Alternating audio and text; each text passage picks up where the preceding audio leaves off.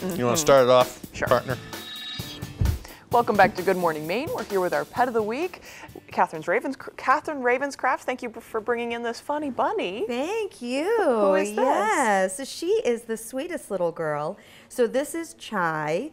Chai is a lionhead rabbit, and we think that she is on the younger side. We're estimating she's about 6 months old, but we're thinking that just because if you can get a close-up of her face, you can see she's still got that kind of chubby little baby bunny face, but also her mane hasn't fully come in.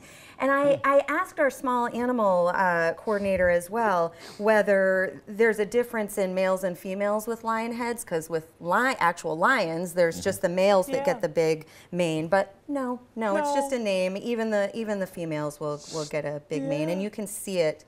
You can see it coming in here. She is pretty. She really is. So where did she come from? Interesting story. I always ask that question before I bring an animal, and our small animal coordinator said that she had been brought in as a stray, which always blows my mind with small animals, because how does this happen? How does a bunny like this end up outside in the winter at 6 months old? She doesn't mind being handled. She's very friendly. She's very calm. Before the cameras went on, she was wanting to explore, which doesn't usually happen. Yeah, she acts like a little dog or something. I know. She's so sweet. She doesn't scurry around her kennel when you open the kennel and reach in. She just sits there and waits for you to So she pet must her. be used to people. I think she is. Yeah.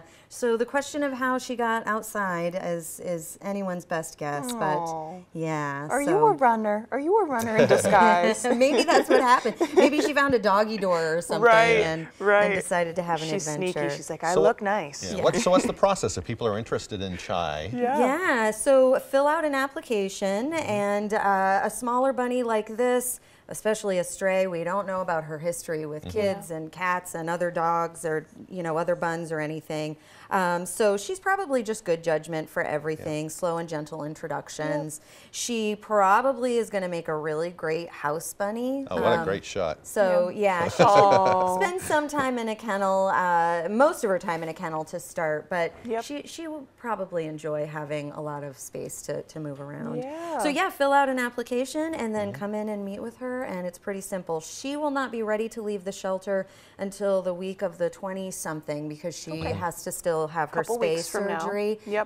Oh, gotcha. But we've got several buns. We've got a couple of bonded pairs. We've got a waiting list of buns to come into the shelter. So please come and get a bunny if you think it's a good fit. Yeah.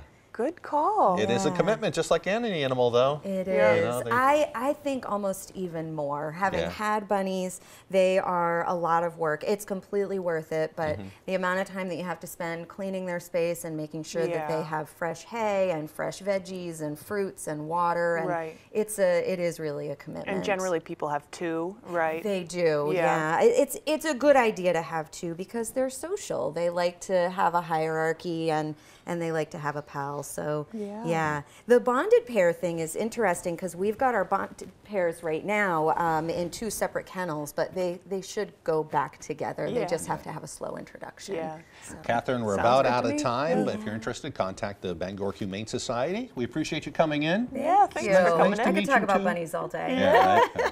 Now on to your forecast with Devin.